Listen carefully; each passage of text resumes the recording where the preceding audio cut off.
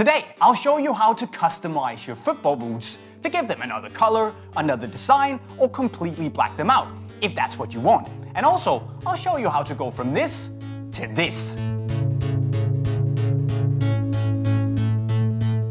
Now, before you actually start the painting, you need to make sure that you have the right materials and the right spot where you can make a bit of a mess if things go south. In other words, you shouldn't do this on your bed, because if it goes wrong, it's gonna be terrible and your parents will kill you. So just keep it in mind.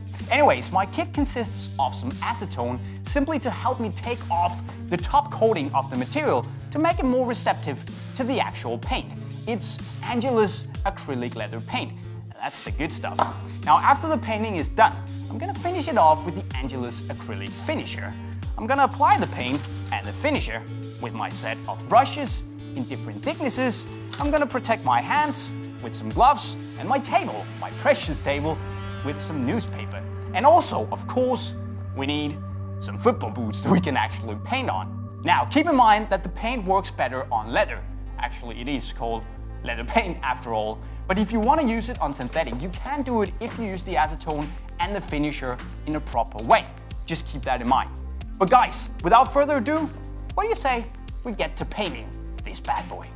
Okay guys, you've guessed it. Today I'm gonna play with my ACE17.1 in leather. I'm gonna black out the red toe box and then I'm gonna add some red to the upper part of the tongue to make this look even more like a predator. The first thing to do is to remove the laces, and then we're gonna take off the top coating using the acetone. And I'm gonna use a cloth. Don't get this on your hands. It's not gonna be very pleasant. Boom, take off the top coating. Take off the top coating on the top of the boot. There we go. And it should be ready to get some paint on it.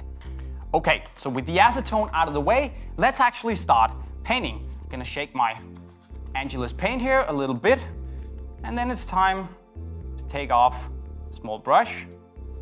And basically, this is like playing around with a coloring book back when you were a kid. You need to pay close attention to make sure that you don't color outside of the lines. Let's do this, boys. You can also, if you're feeling confident, take a bigger brush. There we go. And as you can see, I've left out some of the edges here so I can go in and with precision actually paint it up so it looks good afterwards. Getting down to the sole plate here. Important that I keep my focus and concentration. Because now, as you can see, I've painted more or less the entire toe box apart from the finer edges around the sole plate, which means I'm gonna go down to my smaller brush and go into the nitty-gritty. And what you can do, guys, if you want to be completely sure that you don't hit the sole plate, is that you can tape it up. And we more or less have a completely blacked out toe box. Now, what I'm gonna do is that I'm gonna go wash my brushes, then I'm gonna let the paint dry, and I'm gonna move on to painting this red.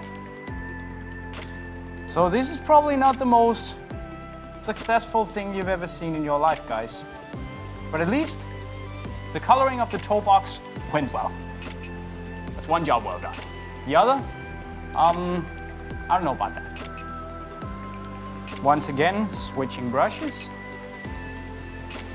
Maybe it's a good thing I'm not a brain surgeon or something, because my hand to eye coordination or vice versa is terrible.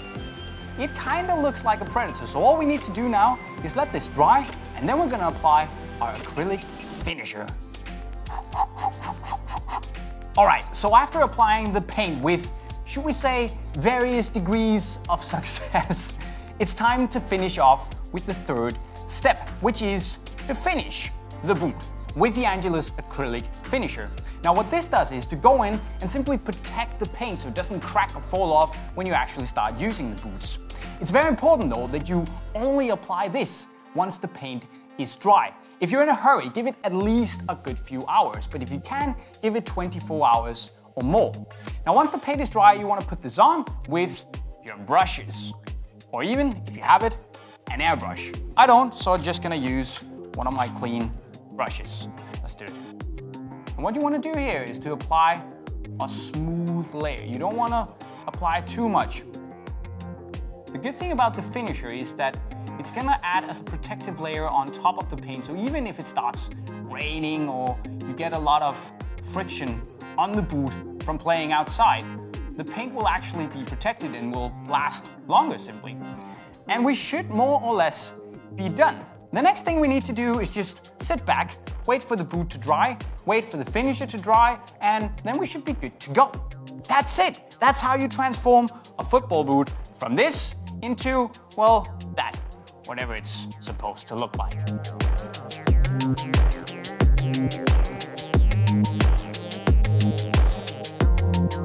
The giveaway is simple.